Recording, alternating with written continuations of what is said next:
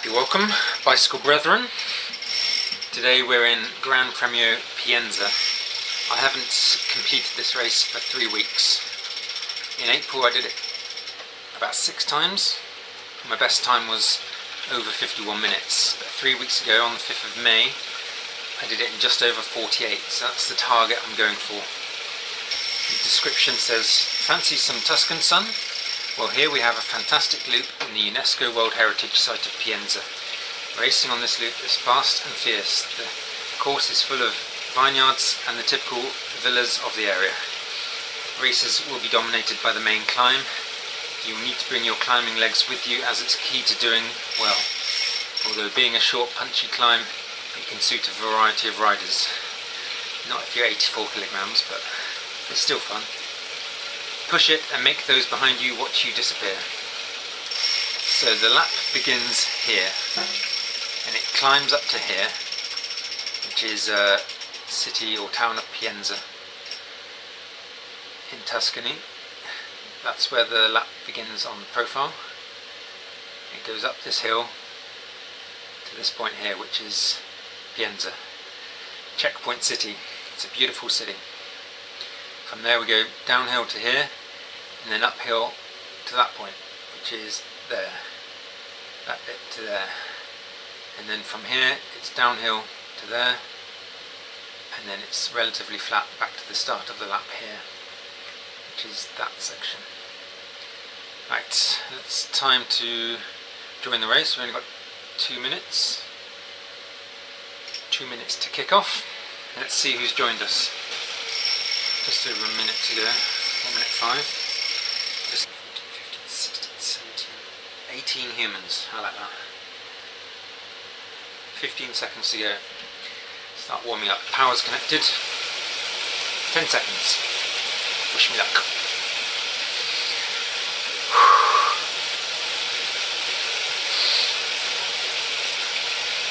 We are go. There's no point trying to get into the front group on this race because it starts with the hill.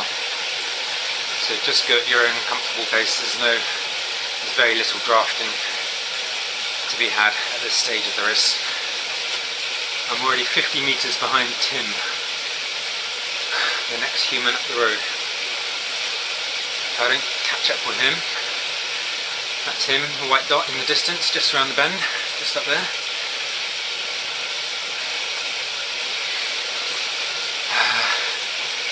The thing about these hilly races, I don't mind letting the others get away from me on the first lap. It gives me someone to chase. I find that a lot of people often go off too quick to begin with.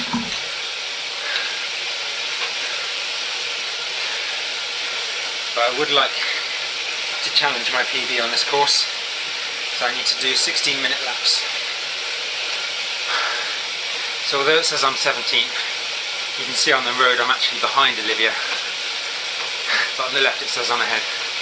It's just a bit of a glitch. I can't remember which is true. I think the picture is true. So if the finish line happened now, I think she would win.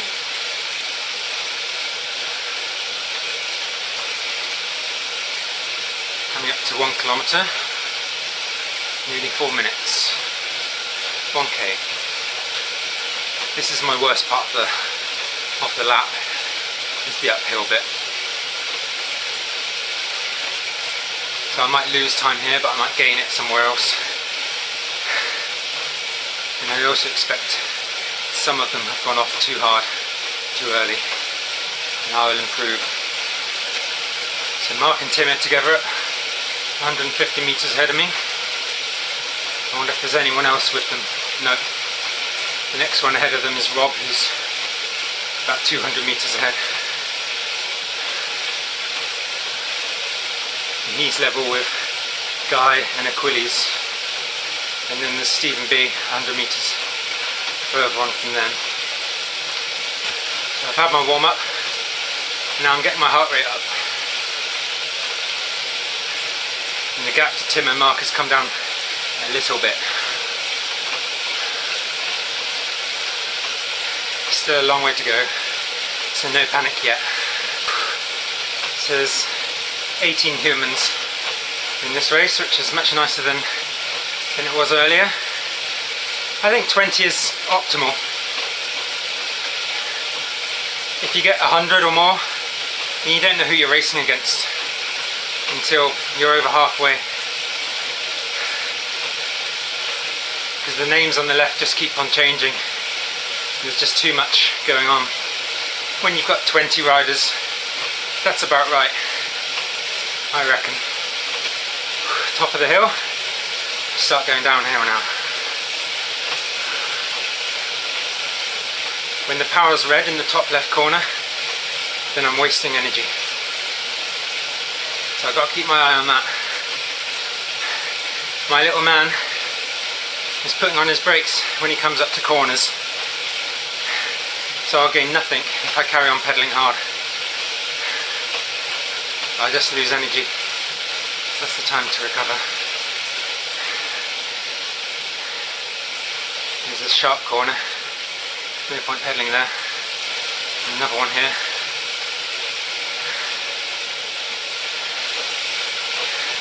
And that's the bottom of the hill. 80 metres behind the two in front of me. But then there's 500 metres up the road to Rob. So, I'll do well to catch him. Grey dots on the profile graph in the top right. I'm the United Kingdom flag in the middle. Just to the right is a grey dot that indicates Mark and Tim. And then the other grey dots on the right are riders who are further ahead. So you see there's quite a big gap there. The front four are all French, and they're over 2 kilometres ahead of me. In fact, they're all together 2¼ kilometres ahead. Because of my weight, this is where I gain on my opponents. I descend faster. And I do well on the flats as well. So we've got our flattest section coming up at the bottom of this hill. That's where I hope to make my gains. I've just gone past Mark. There's quite a gap now between Tim and Mark. So Rob is on my screen now, 440 metres ahead. I can close that. I don't know if I will. I need to get my heart rate up to 160. At this pace, my overall time is going to be 54-55 minutes, which is pretty slow compared to my other times. Very slow compared to my PB, 48 minutes. Those front four are going crazy. Damien in second is above 8 watts per kilogram consistently, and the others aren't far behind that. So I don't know what's going on there. Maybe they have e-bikes, or maybe they've told the computer that their weight is 40 kilograms. I think the minimum is 40 or 45 kilograms. So if I'd done that as well, then my watts per kilogram right now would be around 6, and I'd be up with them. I'm going to have a look to see where Stephen is. Well ahead of me. 9.6k. Oh, he's nearly a kilometre ahead. I'm not going to catch Stephen today. This is the lowest graphics setting. I do this just to give my laptop less work to do. It's not just running RGT, it's also recording the screen. I've got Achilles and Rob down to 110, 120 metres. Happy about that. I'm confident I'll catch them. I don't think I'll catch Guy. He's 300 metres ahead of them. There's 2 grey dots on the right of my profile graph. Probably Guy and Finbar. Yeah, I think there's Guy and Finbar about 100 metres apart. Stephen's half a kilometre ahead of Finbar. Stephen's at 12.6, I'm at 10.9, so he's a mile ahead of me now. So there's Rob. He was well ahead at one point, but I'm right with him again. Jesus. Tim's just gone past me. I'm going to use your draft. Go back past you. And now the next two ahead of me, Finbar and Guy. Guy at 560 meters, but he's going downhill. Maybe I'll catch Guy. And I am 450 behind Guy, 500 behind Finbar. Can I close that?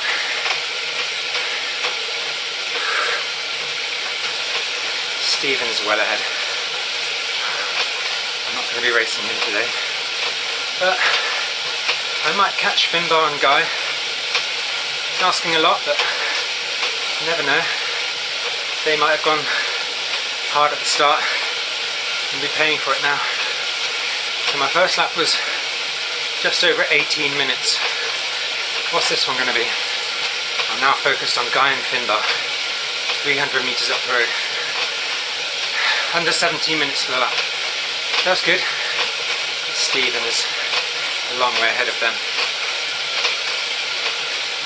I wonder if he's racing anyone. Nope. He's all alone. I've got my eyes on these two. I think I can catch them. If I can get their lead down to 100 meters at the top of the hill, maybe I can close that gap in the second half of the lap, where I've got an advantage. So my watts per kilogram is around 4 and theirs is around 3. So even though the distance isn't going down, I think the time gap is.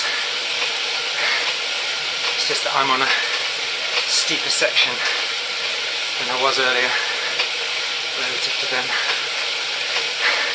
You have to do all sorts of maths in your head in these races.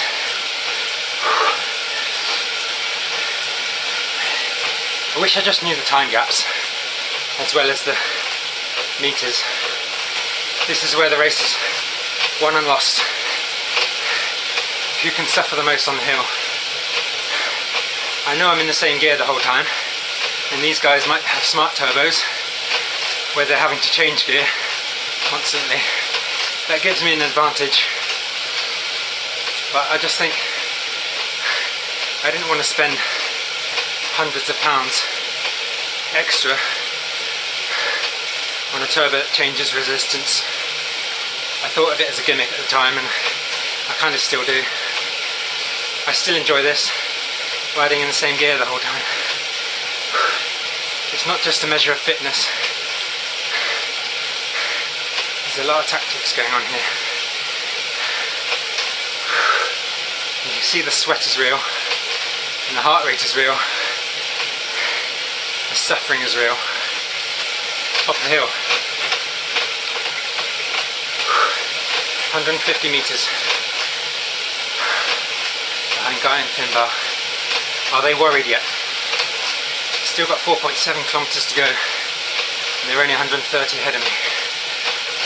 I've got to work hard now. 4k to go. 4.1 kilometers to go. If I'm to catch these two, I've got to do something special on this little hill. I'll probably see them in a minute, because they're now on the hill. There they are.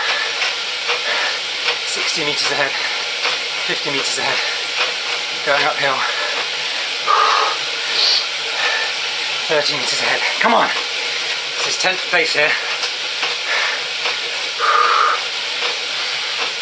I really want to get ahead of them before the descent. I don't want to help them down the hill. Guy's helping me up the hill. Saving 35 watts. 2.5 kilometers to go. Mostly flat. Finbar's 60 meters behind. I'm attacking. I don't want to give him any draft. So now Stephen's my screen, 800 metres ahead. I'm not going to close that with just over 2 kilometres to go. I'm not going to catch Stephen, just got to keep my eye on Guy. 80 metres ahead of Guy. 1.4 kilometres to go. I think he's going to fancy his chances if the gap is less than 50 metres going into the final sprint. Final 500. Nowhere near my PB. 48 minutes. 51 minutes gone. 250 metres to go. I've got a lead over Guy of 100 metres. I'm just rolling in now. No point killing myself.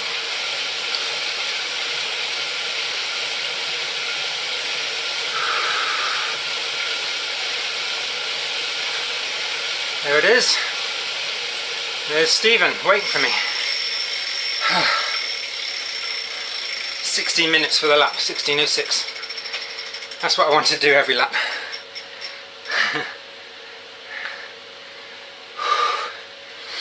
I think Guy just waved at me then. Did anyone see me getting top 10? Where was I at the start? 17th?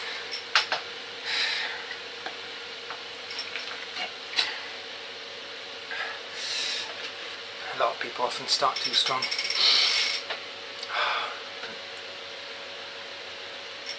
Stephen, Thomas, you were gaining on me. I had to pick it up a little. You're joking. I was never in it.